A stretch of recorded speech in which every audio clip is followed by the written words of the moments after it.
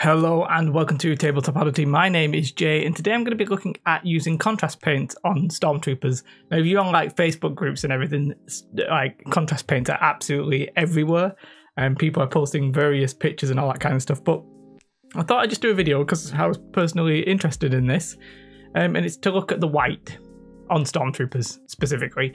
Obviously there will be other Imperial units you can use this on, etc. Now I will be posting better pictures and videos and stuff like that. This is one of them, and what I'm actually going to do is I'm going to use 4 different Stormtroopers with 4 different primers essentially. So the first one I'm going to use is Army Painter White primer, which is like a pure white. The second one I'm going to use is a Corax White. And then the other 2 are the new base colours, which I have here in my hand, which is Greyseer and Wraithbone. Now, those 2 Stormtroopers were primed Greyseer, not Greyseer, Corax White by Ellis from Legion Command, if you want to go check him out. And then I've painted over with the Greyseer or the Wraithbone. Now, you might see mould lines and stuff like these. These aren't necessarily the main troopers I use. These are ones I've not got around to doing. But yeah, you might see that. And then literally I'm going to use 3 colours on them, pretty much. And the first main colour is going to be the Contrast Apothecary White, which the astute of you might notice is actually pretty damn grey. And yeah, it's quite grey. When I saw it, I was quite shocked at how grey it was. I'm also going to do the black in the Contrast Black Templar. And I'm actually going to probably dry brush it. Well, I am going to dry brush it with the white scar because I don't have the pixelated white or whatever it is from GW. But I'm going to dry brush it with white. So first thing I did, obviously I got the 4 models all just in the main coats. And we're going to just whack on the Apothecary White. And I really did just whack it on. I didn't try to do it just in the recesses or anything like that. It literally just goes straight on all of the undercoats. Now for the pure white, I gotta say at this stage it was probably my favourite because it was recessing grey in the recesses. The highlights were more white than what the others end up being. And yeah, obviously it sort of turns the whole thing a little grey for sure. But we'll come to that in a moment. But yeah, for the pure white, Army Painter White, I thought it was quite good. And then for the, what's it called, Corax White. Corax White, because it's already quite grey, it didn't actually do a whole lot of like recessing or anything like that. I actually think I possibly could have skipped this step for the Corax White and sort of a little bit for the same for the Greyseer. The Corax White and the Greyseer were very similar in greyness, and just putting over the Apothecary White over it didn't really recess it too much. I think what I might have been doing is possibly better using a watered down null not oil and then doing the dry brush, which I ultimately do. Just because, as I said, the recesses and stuff like that, not particularly much darker, but they did do something, just not, it was the effect just wasn't particularly very high. Now, the Wraithbone's interesting because I think the difference between the Greyseer and the Wraithbone is Greyseer is meant to be for like your blacks, whites, and that kind of colour, and your Wraithbone sort of seems to be more the natural colour. It's a bit warm, it's a bit more cream, a bit more yellow, basically. And weirdly, I like this, but I'm not necessarily sure it's the best for white because you sort of have like cream then with a grey going over it. Like it looks fine, and I sort of like the yellowy creamish tone to the Stormtrooper for whatever reason. I don't know, it sort of looks a little bit more natural, and I think that's the whole point with the Wraithbone, is that it looks a little bit more natural. Yeah, so that was it. That was the base colour. Now when I looked at that, I was like, well, what I just said, the white looked probably the best at the moment because it had white highlights and grey recesses. I was like, perfect. So initially I was like, oh, I'll do the black. But as I was doing the black, I was like, well, actually, if I look at all of this, it's a bit too grey for my liking. I wouldn't particularly be happy with just, you know, a base colour and then an Apothecary White. I think it looks a little bit weird. It looks a little bit too grey, and I'm not that interested. It's not what I'd want to do. So what I did was I got, well, I don't know what white did I get? It's white scar, looking at it on my desk. I got white scar, and I'm just going to dry brush all of the white. So keep in mind that for the Army Painter White, I've actually already painted a little bit of the black, but I decide I'm going to dry brush the white. And obviously the problem with dry brushing is you do get, it can look a little bit dusty, and that's sort of still applied here. You would obviously be better layering it on, but the whole point of contrast paints generally is that we're trying to do it for speed. But yeah, so I'm just going to dry brush it on all of them. I don't know if I filmed that or not, but I dry brushed it on all of them.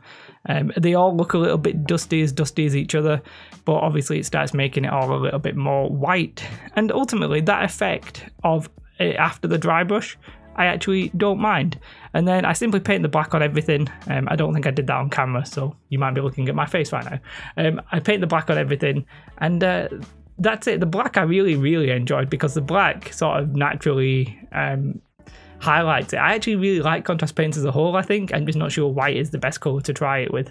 But yeah, I paint the black, and I only use the contrast paints for the black. But I'm having a bit of a problem with the rim on the Stormtrooper helmet, because the paints are quite watery by design. So when you try and do it on the helmet, sometimes it would either go above or below, and it's quite difficult. But I sort of found out if you took a lot of the wetness off the brush, you could sort of just paint it on.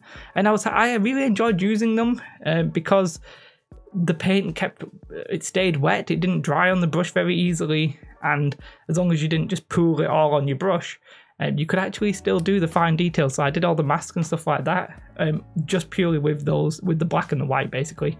And yeah, I actually, when I look at them, and I'll obviously show you a shot of all four, when I look at them, I think they're okay. Like, I think the dry brushing really sort of salvaged the whiteness of it, and it can look a little bit dusty, as I said. It would be better if you layered it, but we're trying to do it for speed. If you're buying contrast paints, you're generally doing this for speed. And I really liked the black. As I said, I'm probably going to keep saying that, but I really liked the black because I think that's the effect that you're supposed to get on certain kinds of miniatures. I do think that the flat panels don't necessarily particularly work great for contrast paints, so Stormtroopers with the flat legs and stuff like that might not be the best, but with the dry brush, it at least looks passable. Like, honestly, I could take any one of these and put it on a table, and from a distance, nobody would say anything. They look purely like Stormtroopers. And for the speed, yeah, pretty alright. I'm looking forward to using contrast paints of other colours, but for Stormtroopers, I actually think it's okay. So let's go through each one, and we'll just talk about my final thoughts. So for the pure white, I think the pure white probably is my favourite because it's the most white, and that's what colour I'm aiming for my Stormtroopers. Yeah, it's pure white. The grey didn't grey too much. It left white on the highlights. It left grey in the recesses. There are a couple of problems with the contrast. It does, like on the little rims of the legs, you know, the little highlighted raised areas on the legs. Sometimes you'd get an unnatural grey splotch on that. Fine, you'd probably get that with a wash, so I can't really complain too much. But I've got to say, I really like it. Like at the top of the arms, yeah, I really like the grey recessing there, because the grey, the apothecary white, is sort of grey blue. And yeah, I think it's a really nice effect. I would, if you highlight it up properly, I think you could sort of use it as a wash and maybe be better. Like, I think a grey wash would sort of give you the same effect, which I actually do own. But I'm not going to complain. I don't think apothecary white is particularly designed for this. It's probably designed more for like cloth and that kind of stuff, or cool, better surfaces. But pure white, apothecary white over it, dry brush pure white again, do the black. I mean, you've got a decent looking miniature. And moving on to the Corax White. Corax White and the new Gracia, very similar in grey tone. I suspect the only difference here on my visuals will be the fact that how much I dry brushed it and where I dry brushed it, etc.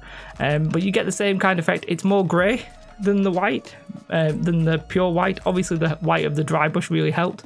I think you could probably just do the Gracia or Corax White and then dry brush it a pure white. I feel like that might give you a similar effect. That might be something that I actually do. But honestly, the blending, I say blending, obviously I've not like wet blended it or anything, but the differences between the highlights and the recesses on both the Corax White one and the Gracia, I'm actually pretty happy with. I think they look pretty decent. I said I prefer the white because they're more white, but I would not be too displeased by seeing that on the table. And then moving on to the Wraithbone. The Wraithbone, I think, is potentially going to be my all-time favourite for other models, but I think maybe not white. I think maybe Wraithbone will be fantastic for your natural warm coloured like flesh, that kind of stuff, people's faces, you know, maybe monsters, beasts like dewbacks and tauntauns and stuff like that. I think Wraithbone with a particular colour over it, oh, I think that could be very nice indeed. It looks fine on its own. You think, oh, that looks white. When I compare it to the other ones, because of the cream undertone, it does actually look a little bit yellower than the rest. But honestly, again, from a distance, from like a couple of foot on the table, you're not really going to notice that. I mean, I'll show you it me. Right, the difference there, you can't really tell the difference in whiteness there. They're very similar. Yeah, but close up I can say, well, this one looks a little bit grey yellow, this one looks a bit more white, and that makes sense. That's the pure white, that's the Wraithbone. But honestly, from a couple of feet, that effect is more than fine. Time-wise, it's not very long. Obviously, you've got your base colour and you're taking your mold lines off and all that kind of stuff if you do that. If you primed it with a spray, you don't have to brush on. I would not, if you're going to do an entire army, I would not buy these. I would not prime them, then buy these, and then, you know, and then paint it. I would buy the spray paint. You probably then need to buy these because the contrast paints are quite runny. So if you do the black bit and then it blends into the white bit, in theory you're supposed to go over with the original colour, then go over with the white. But for considering I dry brushed this, I actually just, whenever that happened, I just went over with the actual pure white normal paint. But yeah, I would say if you're going to do Stormtroopers and you really wanted to do this effect, I would say either just use your Corax white if you've got it, use pure white if you've got it. If you really wanted to buy into the Citadel contrast system, Grey Seer probably is the best of the two for Stormtroopers particularly.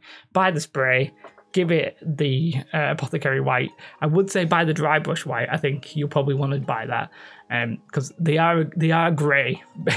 Basically, there's no getting around it. They are grey.